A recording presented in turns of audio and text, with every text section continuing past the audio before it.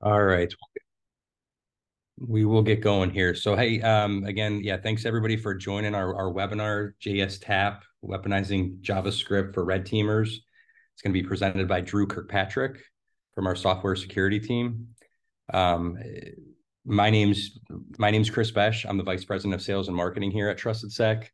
So before we get started here, just some housekeeping items. We are recording the webinar. We will have on our YouTube channel. We will put it there afterwards where all of our webinars are. And if you do have questions, please use the question and answer function at the bottom of the app. So we'll move on to let's see. So a little bit about Trusted Sec, if you're not familiar with us.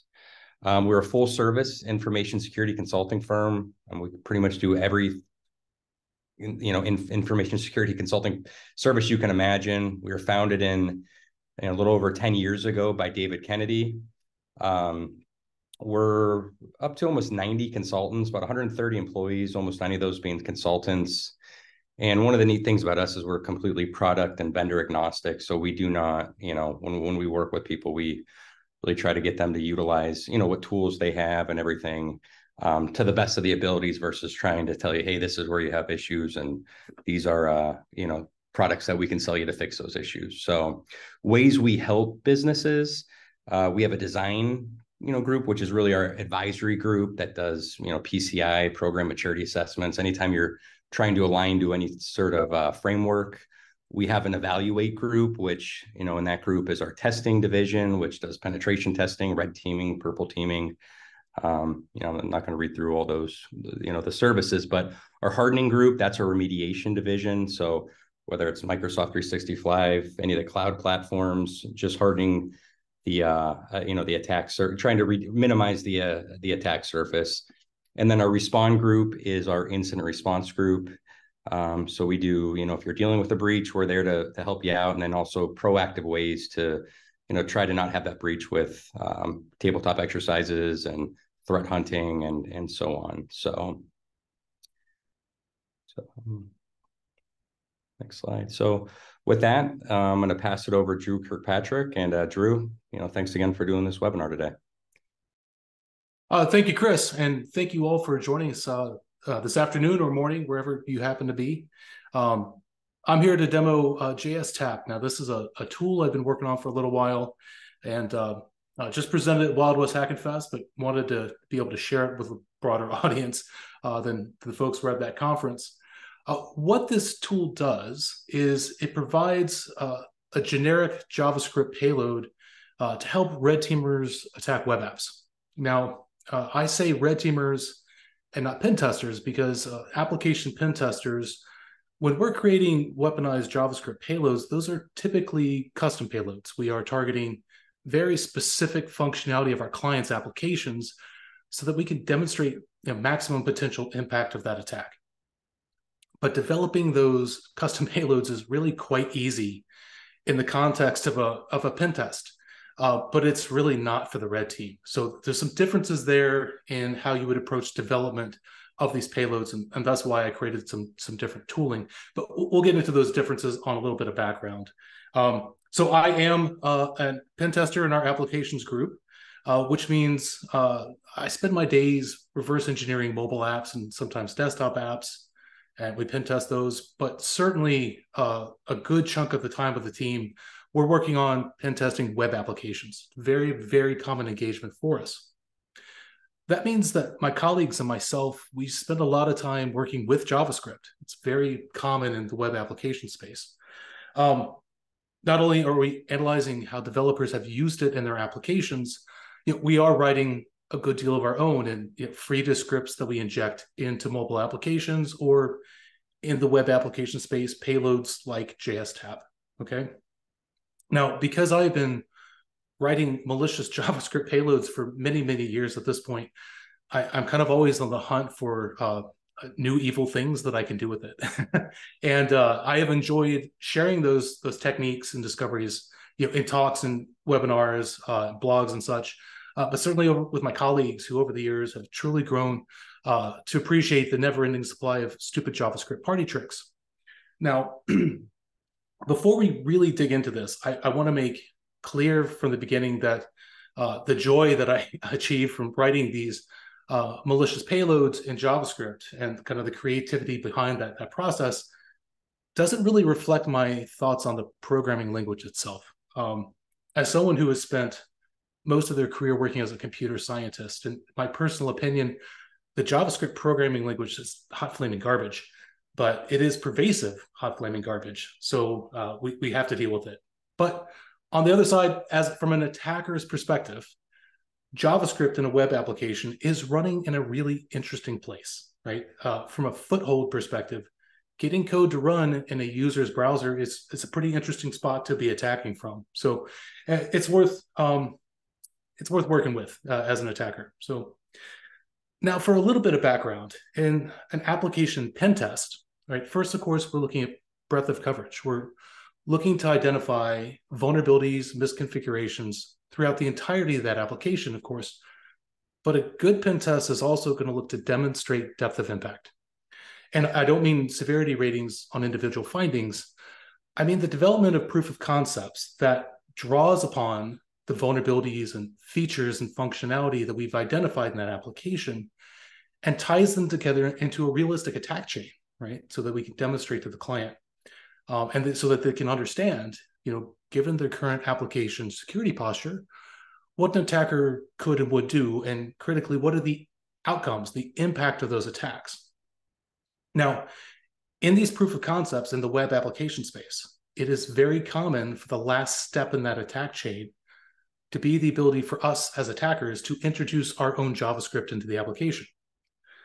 I can assure you we still see all classes of vulnerabilities in web apps, but we do pretty regularly find ways of sneaking in our own JavaScript in there. And when you are talking about an authenticated application that has sensitive data and functions in it, like we see in enterprise environments, this can be a Mortal Kombat fatality because we can often compromise that data and those functions with just a couple lines of JavaScript. Now, I do know that a lot of pen testers for a vulnerability such as cross-site scripting, which allows attackers to inject their own JavaScript, and that ends up running in the browser of a user. As a proof of concept, they will write JavaScript that pops open an alert box on the vulnerable page. Now, I personally am not a fan of this approach because while that does prove that JavaScript ran, it doesn't demonstrate impact because no attacker is going to pop open an alert box. So, I find that developers, even ones that write JavaScript, often have a hard time bridging the gap in their mind as to what an attacker would do with that same capability in their app. And that's fine. It's not their job to think like attackers, but as the offensive team, that is our job. And I think we do a better job when we show our clients and the developers what attackers would actually be doing with the current state of their application security. For an example of a weaponized payload versus an alert box, I had a client a couple years ago. Let's say their app did product parts list. Okay, that's close enough for the example. And this was a multi-tenant application. So they had a number of clients using the same system. And these parts lists were very sensitive, confidential information for their clients. Had to be kept secret. There were a lot of competitors that used this system. And I'm assessing this application. And on day one, it becomes very clear that the application is absolutely riddled with cross-site scripting vulnerabilities, as if it was a design goal itself. It was puzzling because the rest of the application was very well secured. It was very well written. This was definitely an anomaly. And I get the developers on the phone, and the lead engineer states, "Oh, the cross-site scripting vulnerabilities, we know about those. We've seen them in prior pen test reports. It's a low priority for us." Now, I don't have access to these prior pen test reports. I have no idea what was in them. But if I had to guess and put money on it, I would say that those pen test reports probably listed it as a medium severity vulnerability. And the proof of concept was an alert box, right? I don't think this is a great means of communication for this vulnerability class.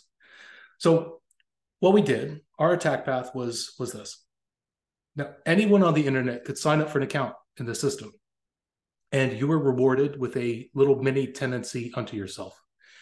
And you could start setting up a product. And products had a lot of attributes in the system, and some of those fields had cross-site scripting vulnerabilities in them. Now, I could only take that workflow so far before I had to submit my product for review. I could not select what services to apply to it until it had been reviewed. And when you submit that product, another user of the system receives a notification that there's a product to review and approve. And unfortunately, that user was an admin. And when they click that notification, the product view comes up on their page, and our JavaScript payload ran in their browser as them with an admin's session. And it proceeded to download the parts list of the other tenancies and exfiltrate them. So, I mean, this took maybe an hour to write. These are not complicated payloads to write. Upon demonstrating this to the dev team, they quickly realized these were not low severity vulnerabilities given the context of their application and their client's data in it, and the attack path that you can get to it as an anonymous user from the internet. So very quickly, they cleared their dev schedule. They did an absolutely phenomenal job of prioritizing and triaging these vulnerabilities. And I think once it had been communicated to them properly, they did an excellent job of cleaning this up, okay? So practical demonstrations are an important communication tool. And when you do these demonstrations to the dev team, it does sometimes make them a little nervous to see a practical attack and what are the impacts of that. But for a brief period of time, you have their attention. And these demonstrations are often followed by very productive conversations where the dev team is truly engaged in understanding the security impact of their design decisions, okay? As an application pen tester, in my opinion, those conversations are absolutely the best outcome of a pen test. Okay, much more so than my client playing whack-a-mole with findings in a report. They're going to get the report anyways. Then they can whack-a-mole to their heart's content. But those conversations are golden. And unfortunately, as an outside consultant, I find I often don't get the opportunity to have those conversations unless I show up to the table with a little bit of shock and awe. Okay, but let's step back and look at this. Okay. Our ability to write these devastating payloads that grabs the crown jewels of the application and runs for the hills, this is a pen test, and we had a lot of help getting here, okay? First of all, my client has given me credentials to the application, and usually at multiple user roles, and I've used them. I've mapped out all the functionality of that app.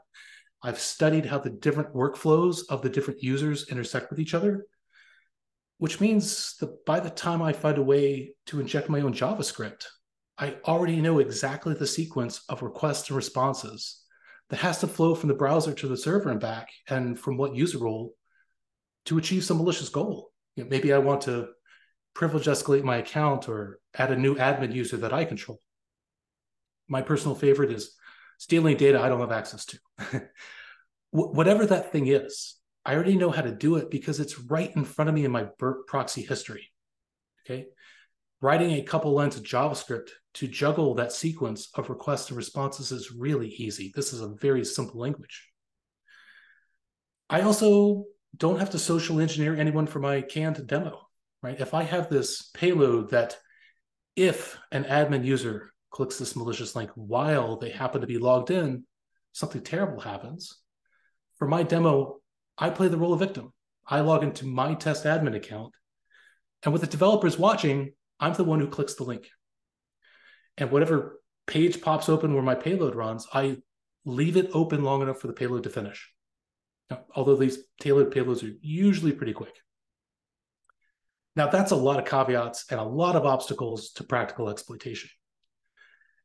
And we communicate that to the client because that is critical information. Of course, there's the impact of the attack we're demonstrating, but on the other side of the coin is the attack complexity. How advanced does the adversary need to be? You know, how much inside knowledge about the app do they need to write that payload? What user do they need to trick into running it when they're logged in? You know, while these are discussion points in our demo, and they're elements that ratchet up attack complexity of finding in a report, for a pen test report. For the red team, these are very real obstacles, right? You know, in a canned demo, I could talk past this. These are finer details, but the red team, these are real obstacles. Identifying a user who has the right user role is not a trivial issue. And catching them when they happen to be logged in to run the payload is also not a given. And of course, it could be a custom application, and they may not know anything about it and have no way to write a weaponized payload to begin with. So that's why I wrote JSTAP. It kind of addresses the scenario that the red team's coming from, okay? You don't need the user to be logged in when they run the payload. As a matter of fact, we flip the script. It's better if they're not logged in when they run the payload. And because we're assuming no knowledge of the application itself, the JSTAP payload doesn't send any malicious requests to the application server because we don't know what to send.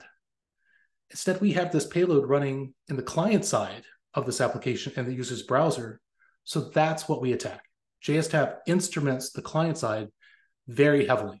And I think when you see in the demo what data we're able to extract from that instrumentation, its value to the red team should become clear. So before we jumped out of demo, I want to talk about the payload itself a little bit, okay? Now, there's two modes of operation to this payload. The first is trap mode, and this is kind of the original concept of the tooling, and this is the mode you would typically use as a cross-site scripting payload.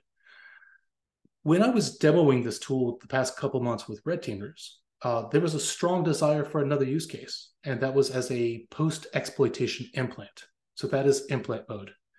An example of that would be, let's say the red team has popped a shell on the application server itself, or the server hosting the JavaScript files for the application, or whatever method they choose to use. They just take the JSTAP payload and they add it to the application directly. There's a lot of benefits to this approach.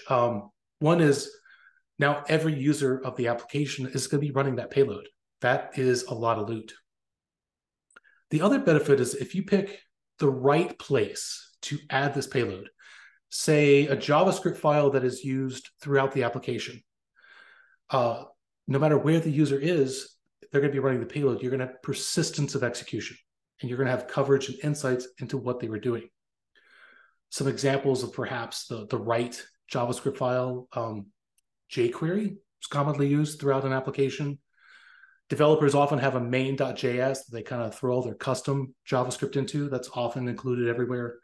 It really depends on the app. If you're in a hurry, you could just add the JSTAP payload to every single JavaScript file of the application. That's really gross. Don't do that, but it's really effective. So that's implant mode. When you're using JSTAP or really any other payload as a cross-site scripting payload, however, you cannot assume persistence of execution. As an example, let's say we have a web application that has a reflected cross-site scripting vulnerability. That means there's some page in the app that I can craft a malicious link to that page. And if I trick a user into opening that link, when that page opens in their browser, my JavaScript payload is going to run, which is great. But as an attacker, I don't control what page has this vulnerability. It may not be an interesting page at all to the user, and they may see it and close the browser tab or navigate somewhere else in the app. And when they do that, my payload is going to be deleted from memory. Now, if I have a tailored payload, that is probably fine. I probably need a quarter of a second to achieve my goal, but JSTAP needs to keep running or you won't get anything. You don't tap a phone line for a second because you won't get any actionable intel out of that. JSTAP is the same way. We need it to keep running. So in trap mode, JSTAP brings its persistence with it using a technique I call an iframe trap. This longer runtime is absolutely critical to making this technique work. So let's talk about this persistence technique a little bit. For some background, an iframe. Okay, this is a really old web programming technique, and it's basically a browser in a browser. Okay, if I'm a web developer, I'm laying out my web page, I can create a iframe on that page and point that iframe at a URL as if it was its own browser tab. And if the page I'm trying to load into it allows it, it will show up in that iframe as if it's part of my page. Now, this is very commonly used for embedding maps, third-party credit card payment forms, third-party support chats, all sorts of stuff. Now, the problem with iframing is that there's a class of vulnerabilities called clickjacking, okay? If I can iframe your application in my third-party site, and there's some sensitive functionality in your app, I trick a user into visiting my web page, I can make that iframe of your application invisible. And if I get the user clicking things and dragging things around, playing a game perhaps to win a prize, what they don't realize is that they're actually executing actions in the invisible application, okay? A lot of things have to line up for these attacks. They're kind of clunky to code up, but they do work. Fortunately, the protection against clickjacking attacks is really quite easy, and that is, don't let your site be iframed. Simple security headers will block this. Content security policy is probably the best way of doing that today. The problem with blocking iframing is that developers like to use iframes. So there is a happy compromise that we see all the time, and that is an iframing policy that allows it from same origin or self. That means that the application can frame itself, but no other domain can. So you're completely protected against clickjacking attacks, but developers can still use iframes in their app. So a very, very common setting. This policy, or anything more lenient, allows iframe traps to work. So let's say user has clicked our malicious link, and the boring page they have no interest in being on opens up. The first thing JSTAP does in trap mode is create an iframe and sticks the user somewhere else in the application. Where that somewhere else is has to be configured ahead of time. In this screenshot, we have an iframe that is not full screen. JSTAP, of course, actually makes this the entire screen so you don't see the background. This pink page in the background is the actual vulnerable page, okay? And this is its location. So the user is now staring at this. And of course, if this was full screen, that's all they would see. The problem with this is now the address bar of the browser is wrong. It is showing the location of the vulnerable page, not where the user thinks they are. So to solve that, JSTAP starts monitoring where the user is in the iframe, and it spoofs the address bar, okay? Now, our ability to spoof the address bar is not a vulnerability of any browser. This is intended functionality. While I cannot change the domain or the IP address here, I can make the path below it say anything I want. I can throw up emojis and the lyrics to "never gonna give you up" if I want to. And if you need that payload, it is on my GitHub. But in this case, we need to make the browser show the location of where the user thinks they are in the iframe trap, not the page they're really on. So with this iframe full screen, it's now a very compelling ruse. As the user navigates around, the browser looks normal, everything updates as they expect, but in reality, they never left the original page with the vulnerability. So the payload keeps running. So let's jump down to demo and see what this looks like. We're gonna start with WordPress. I've got my server running here. It spits out the creds here when you start it up.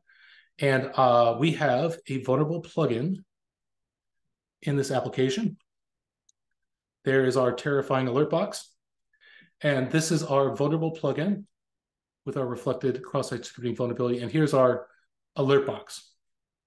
We are going to replace that alert box with the JSTAP payload, which is served up from the server with talimlib.js. And right away, you see we are staring at the login portal for WordPress. And of course, you see this is the correct address of the portal, but in actuality, we are still on this page. Okay, so that's the ruse. Now, let's say we sent a social engineering email to the admin of the server, supposedly from their boss, stating, "Hey, I need you to click this link, log in, make sure we're not running XYZ plugin. And hey, we have the new admin starting next week. Go ahead and create their new admin account so you can give them the password." They click the link. Everything looks fine. This is definitely our domain. All the rights place. So they go ahead and log in. And we can see we are at the admin portal for WordPress. I'm sure a lot of you recognize this. Now my boss asked me to check our plugins. We'll come over here, and sure enough, we've got a slightly outdated plugin here, but maybe not the one they were concerned with. Go back to the dashboard, and they wanted us to add a new admin user. So we'll go over to users, and we can see there's only one currently. That's the account I'm logged in as. And we will create our new admin user.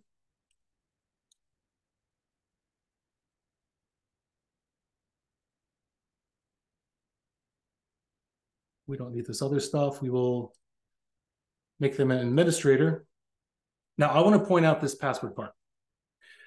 WordPress would let me set the password for this new account to anything I want, but by default, it will generate a strong random password like this.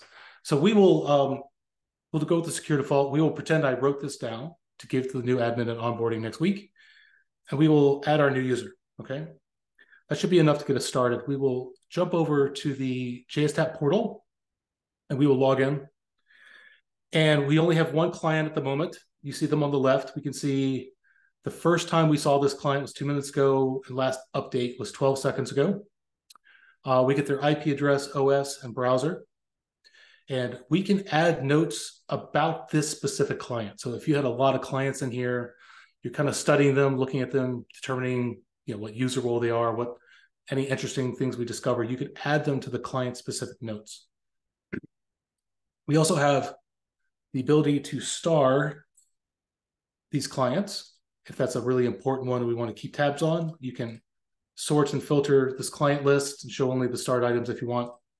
But you can also cancel their session.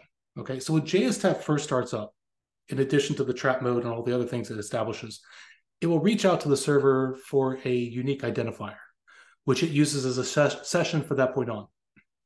If this client is providing me useless data or is filling my database with garbage, you can cancel their session and they will not be able to submit any more data, okay?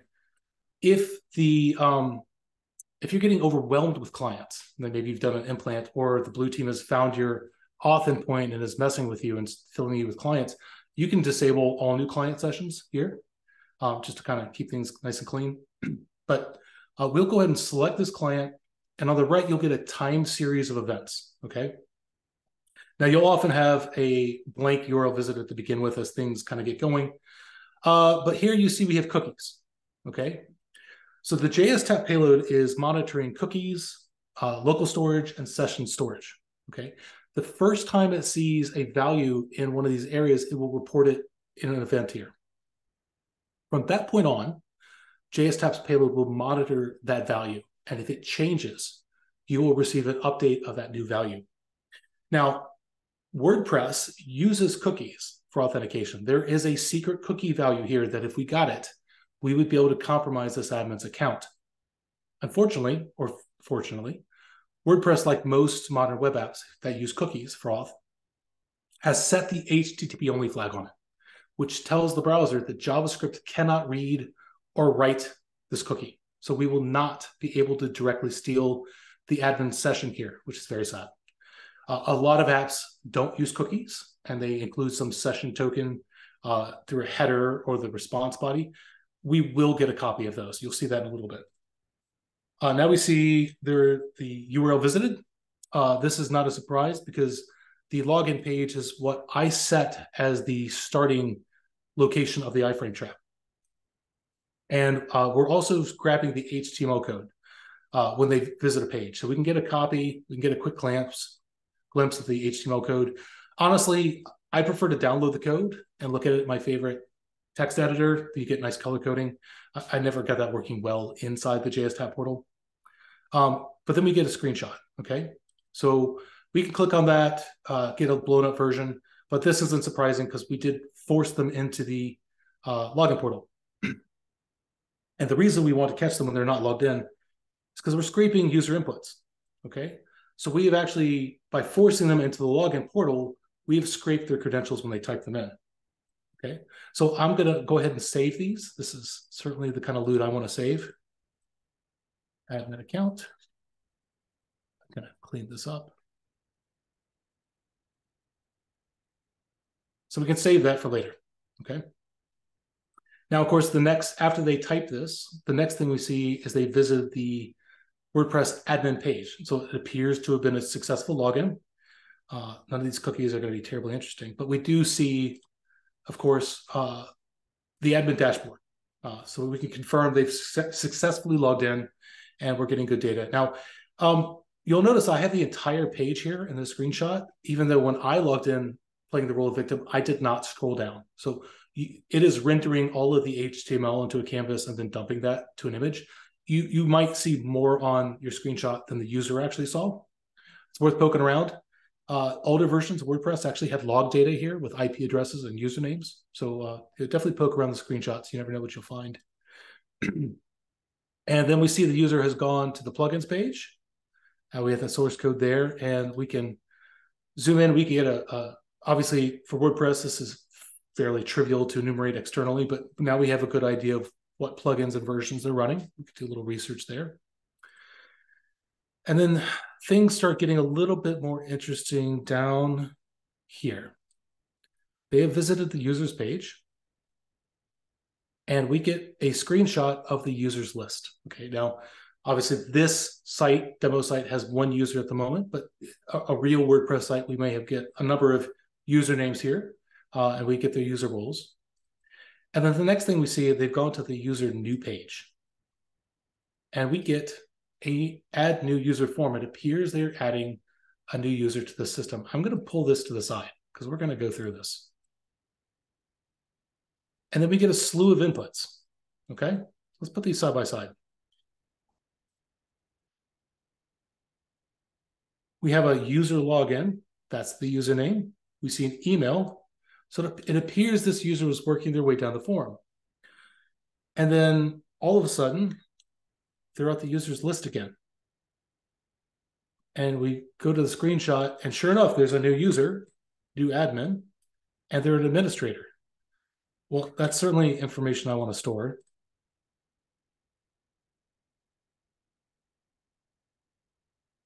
But we don't have the password because our victim did not type it. Now let's look at this form here. In the password area, we see that there's a generate passwords button and a hide button. Now I know how WordPress works, but if this is a custom app and I saw that, it'd be pretty easy to infer that there was a password shown here to the user. And if the application could show that password to our user, it's in the web page, and we stole that source code.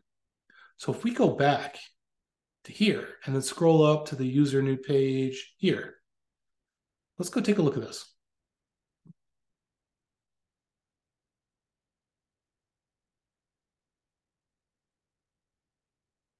We're going to pull this source code over here. WordPress source code HTML code is kind of a mess, but let's make sure we're looking at the right thing. Okay, let's look for create a brand new user and add them to the site. Okay, this looks promising. We've got create a brand new user and add them to the site, matches that. There's a header, add new user, matches that. So we are looking at the right source code. Now, what we're interested in finding is what was here. And it is very close to this button. So if we search for a button with the label, generate password, that should put us in the ballpark. So let's go take a look. Okay, so here's our button with the label. And if we start hunting around, we get data password is this. And that is the password to our new admin user. So we will go swipe that. Go back to JS tab. Okay. So we've now swiped the credentials of two admins. Now that does cover the bulk of what JS tab is able to collect. To pivot to the last part of the demo, I want to point out that WordPress is not representative of a modern web app. It's a CMS. It serves static content like blogs and web pages, and it's really good at that. But a lot of modern web apps are dynamic. They update in real time. What I see on the page can change without me refreshing the page or navigating somewhere else. Now, the way web apps are able to do that is with JavaScript. It's precisely why JavaScript was invented.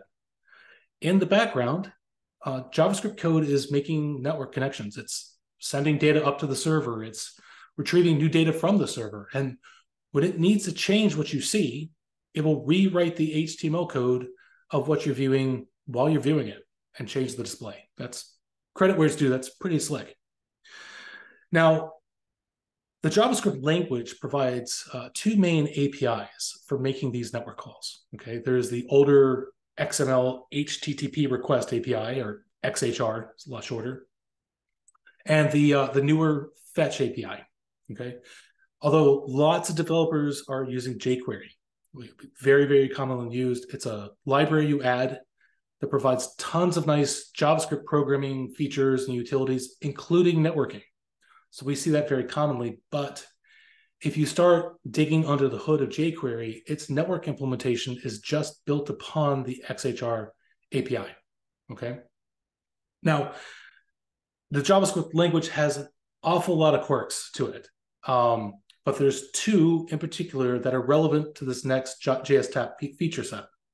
The first is that these two networking APIs are presented to developers as if they're normal JavaScript objects, like any other developer-defined object. And the other quirk is that JavaScript supports monkey patching, which means that JavaScript code can be rewritten at runtime by other JavaScript code, which puts us in the not-so-great situation that something as trivial as a cross-site scripting payload can not only rewrite the client-side logic of your application, it can rewrite the networking stack underpinning it, which isn't great. But we can do that in JSTAP. So we're going to switch apps real quick to, oops.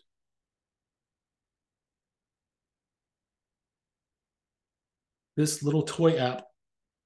Now, I wrote this little app to develop this next feature set for monkey patching. It implements 3 different ways of making network calls. There is the XHR request, which retrieves the answer 42, the fetch request, which retrieves Vegemite, and the jQuery request, which grabs an old Monty Python quote. And there's a button to simulate an exploitation. It'll just inject the JSTAP payload. Before we do that, we need to make some configuration changes to the JSTAP payload. So we will go over here. The configurations are at the top in the init globals. We need to change the iframe trap start page. Okay, different app, different start page. This is the one we use for WordPress. This one is what we will use for this. This is a single page app, so there's really only one to choose from. So that's pretty easy. We're also going to go down and enable monkey patch APIs. So with this turned on, when JSTAP starts up, in addition to setting the iframe trap, it will track down the XHR and fetch implementations and then modify them to add in the instrumentation. And we're going to, for good measure, turn this on. So by default, JSTAP will grab a new screenshot when the path of the application changes. Now, this is a single page app, so the path never changes, which would lead us to just one screenshot for the entire data collection. When we turn this feature on, after an API call is made, this many milliseconds later, it'll grab a new screenshot, working under the theory that, hey, it retrieved new data from the server, maybe it changed what it's displaying. It's a little crude, but it's effective. So we will save this, and we will go ahead and inject our payload. And you'll see the flash of the iframe trap taking over, but we can now make our requests. There's our XHR request. There's our fetch request and our jQuery request. Again, the app's still working. Its API calls still work, but if we go over to JSTAP, we now have a new client. We can click that, and we now see something new here. Now, this API in this little toy app does use an API key, okay? That is sent by the JavaScript code making the network calls, and it has to be stored somewhere. That is typically in local storage. So we will be able to scrape things like API keys. So I'm definitely going to save this, my client notes.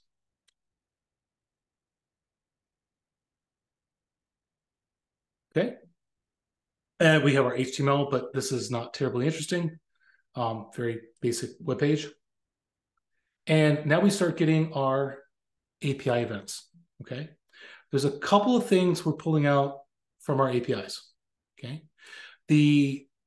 When the targeted web application starts configuring a network call with an open or a config, we're going to extract the endpoint that communication is going to and the method. Okay. The method's typically going to be a get or a post, but it could be a lot of things. The URL shows us that this particular call is going to be sent to the XHR answer endpoint, which isn't terribly surprising. We're grabbing headers primarily because authorization tokens are very often sent as a header. So we have that same API key. We've now stolen it from storage, and we've also snagged it off the wire.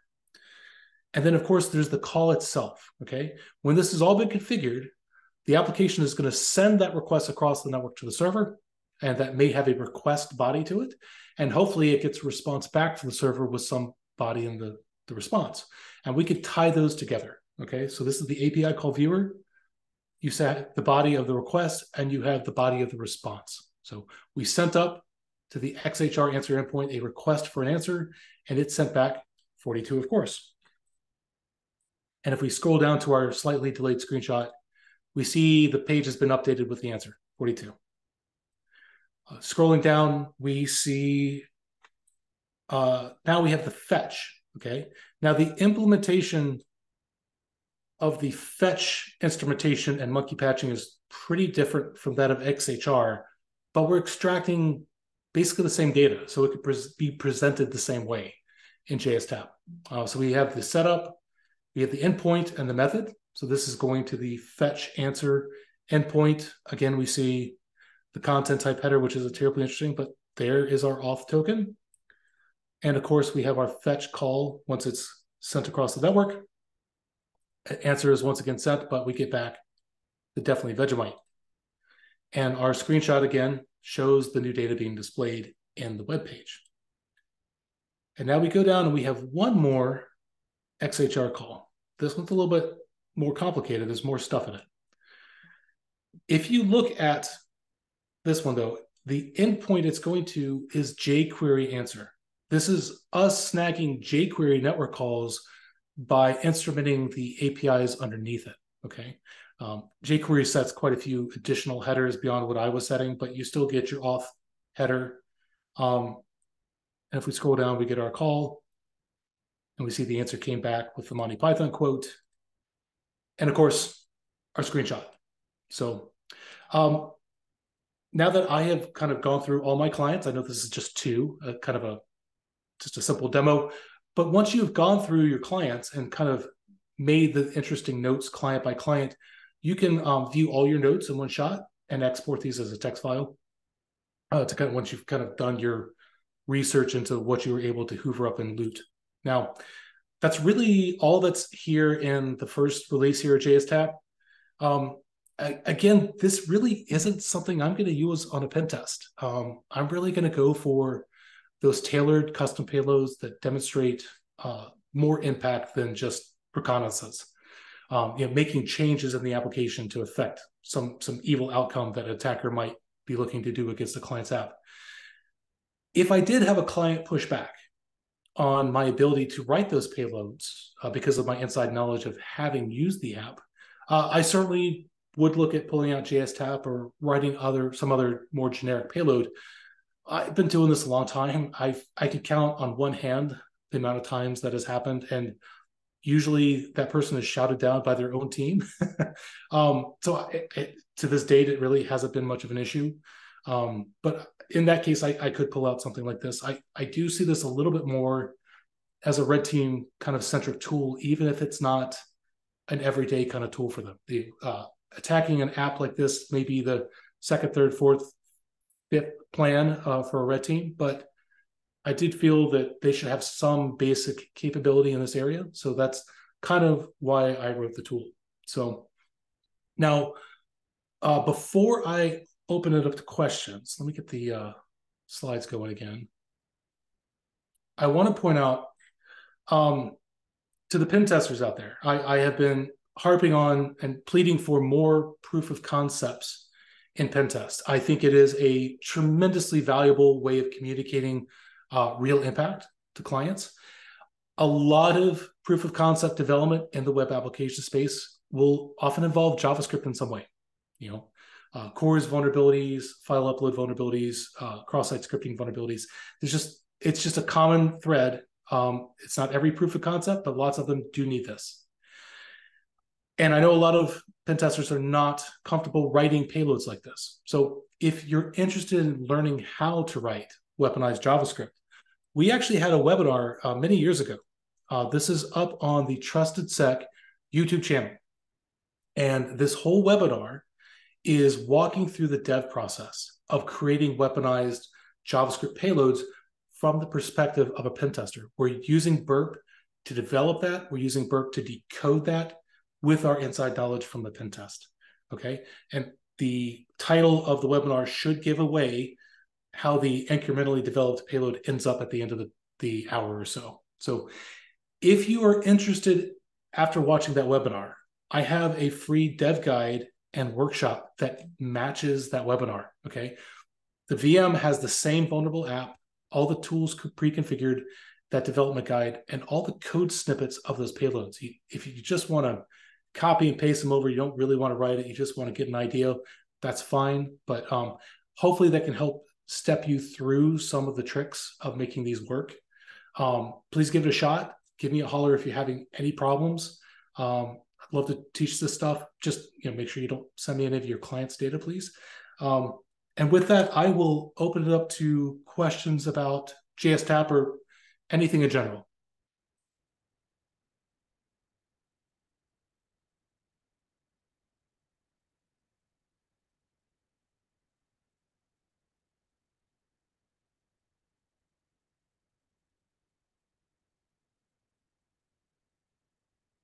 Okay, Chris, I don't think we have any questions. Do you want me to hand it back over to you? Sure. Thanks, Drew. Great job. Hold on. We did have one jump in here. All right, perfect. Go ahead. Yes, Peter, here's the repo for the tool right here. It's open source, so you can go grab it. The instructions for installation are on the README. Thank you, Sean. No comment. Sorry, I should have let that GitHub page up a little bit longer. All right, cool. And Drew, do you want to talk about, I know you have a blog coming out tomorrow too. Oh, that's right. Yes. So if I have a blog covering this walkthrough, it's kind of a really good documentation of how to use this app and the features of it. I believe that's getting posted tomorrow, Chris. So keep an eye out for that. And again, give the tool a try. Let me know if you have any questions or concerns. That little toy monkey patch app that I was running is included in the repo. So it's very easy to spin that up and just play with it with that app. You don't even have to stand up another application if you don't want to. Have I ever used this like a phishing endpoint? Wade, personally, I have not. Again, I am a application pen tester. That's not the kind of work I do. I have certainly done this browser trick in unauthenticated pen test where we found, say, cross-site scripting on the login portal, but we didn't have access to the application. And really, our only way of demonstrating potential impact is we actually scraped the login credentials. Now, again, I didn't target any real users. Again, it was a canned demo, but that was kind of, that might have been a year ago, where we did the iframe trap and then scraped the credentials off the login page. That was that engagement kind of kickstarted me thinking about this project because I am usually doing authenticated applications where I have much more knowledge about the app and can do much more tailored things. But phishing would be a really good use of this kind of persistence technique. Let me see. Would a WAF detect this? Yes, a lot of WAFs will detect cross-site scripting. They probably would not detect the implant mode. The WAF would mostly be looking for user inputs coming in that look suspicious, right? If I was including, including a remote script, right? That's how the JS was loaded in the example. It's a pretty large payload, so it would be tough to just fit it in to a single post, but you might be able to do that. Honestly, the best way of blocking this is one, don't have cross-site scripting vulnerabilities and keep the red team off your servers. Secondary to that is having, if you're not using iframing, don't allow iframing. If really, now I know iframing is meant, the iframe restrictions is meant to protect against clickjacking. But if you're not using iframing and you block it entirely, it will also block the iframe trap, which is a very potent technique for keeping cross-site scripting payloads running. There's a couple of other persistence technique in the B framework. I haven't seen this one. This is a pretty powerful one that really can be kind of devastating with how much you can do with JavaScript in the client side. And yet, Peter, this is really more of a recon tool. If I was going to add more to the tool, there is one offensive thing that I know how to do that is generic. I'm trying to keep this generic, and that is proxying support. This is something I think B Framework has. I know Shadow Workers has it to some degree. What this would be is, so let's say I have JSTAP running in a user's browser. The feature would allow me to have a proxy running with my JSTAP server, and I, as an attacker, have a browser configured to proxy through it, okay? JSTAP would route those requests through to the user's browser and out from their browser to the application with their session, okay? So while I don't know enough about the application to write a JavaScript payload to execute actions, if I can just load the application in my browser surfing as my victim, I could probably just point and click my way to whatever functionality I want, upload server plugins and execute or whatever it is. And the benefit is, of course, the traffic is coming from their browser, so it's very well hidden from the server logs. It looks like they did it. It was their session, came from their browser. I do have some code that does this.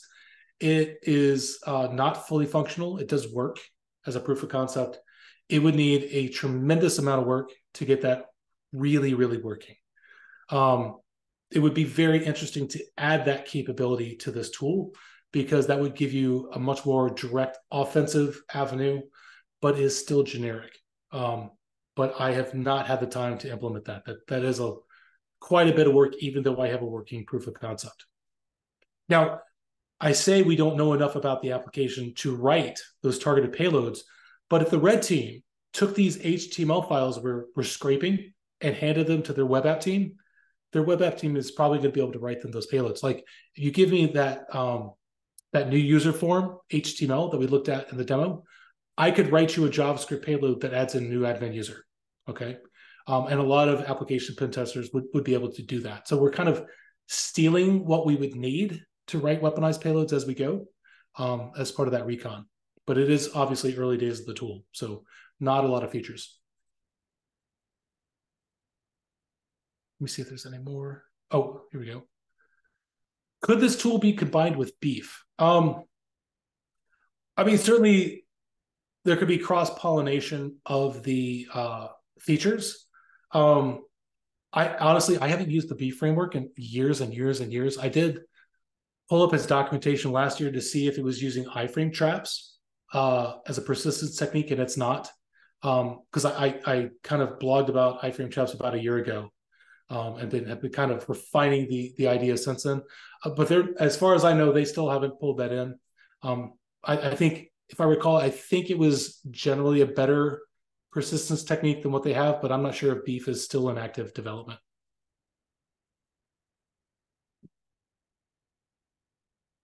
Any other questions? Okay, Chris, I'll really be quiet now and hand it over to you.